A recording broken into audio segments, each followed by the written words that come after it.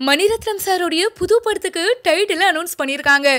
Madras talkiesum Leica productionum join பண்ணி produce பண்ற புது படத்துக்கு Chekka Chivantha Vaanam அப்படினு டைட்டில் வச்சிருக்காங்க. இந்த படத்துல நம்ம ஏற்கனவே எக்ஸ்பெக்ட் பண்ண மாதிரி அரவிந்த் சாமி, எஸ்டிஆர், விஜய் சேதுபதி, ஜோதிகா, அதித்தி ராவ், ஐஸ்வர்யா ராஜேஷ் இவங்கெல்லாம் இருக்காங்க. அண்ட் கூடவே இன்னும் நிறைய caste and crew members டீடைல்ஸை release பண்ணியிருக்காங்க. இதில் புதுசாக ஆட் ஆகிறதுலாம் யார் தெரியுமா? நம்ம அருண் விஜய்ங்க. எக்ஸ்பெக்ட் பண்ணவே இல்லைல்ல. ஸோ அருண் விஜய் இந்த ப்ராஜெக்டில் ஜாயின் பண்ணுறாரு. அண்ட் கூடவே பிரகாஷ் ராஜ், தியாகராஜன், மன்சூர் அலிகான், ஜெயசுதா, டயானா இன்னும் இந்த மாதிரி நிறைய பேர் இருக்காங்க. மியூசிக் டைரக்டராக நம்ம ஏஆர் ரஹ்மான் சாரும், சினிமாட்டோகிராஃபி வழக்கம் போல சந்தோஷ் சிவனும், லிரிக்ஸ் வைரமுத்து சாரும் பண்ணுறாங்க. சரி, அதெல்லாம் ஒரு பக்கம் இருக்கும்போது இந்த படத்துடைய டைட்டிலுக்கு நம்ம வருவோம். செக்க சிவந்த வானம். டைட்டில் கேட்கும் போதே ரொம்ப சாஃப்டாகவும் ரொம்ப ரொமான்டிக்காகவும் இருக்கு. படத்துடைய டைட்டிலை ரிலீஸ் பண்றதுக்கு முன்னாடி கதையோட டிஸ்கஷன்லாம் போகும்போது ஒருவேளை அரவிந்த் சாமியும் எஸ்டிஆரும் பிரதர்ஸாலாம் இருப்பாங்க, அதுக்கப்புறமா நிறைய சண்டைலாம் வரும், நம்ம விஜய் சேதுபதி கூட ஒரு காப் கேரக்டர்ல நடிக்க போறாரு, இந்த மாதிரி பல விஷயங்கள் பேசப்பட்டுச்சு.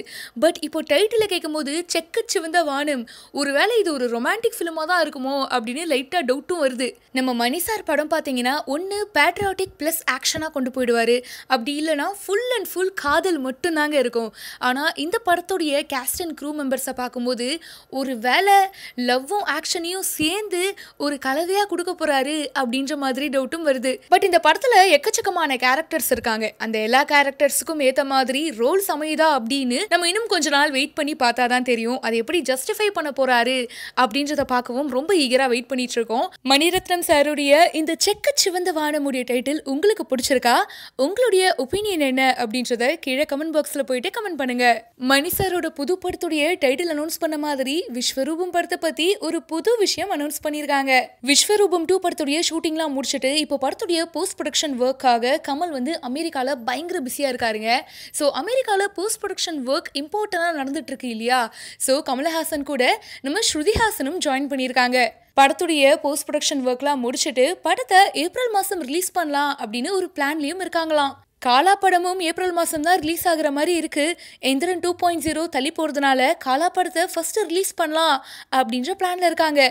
ஸோ காலாவும் விஸ்வரூபம் 2 படமும் ஒருவேளை ஒன்றா ரிலீஸ் ஆகுமோ அப்படின்ற மாதிரி தகவல் அடிபடுது.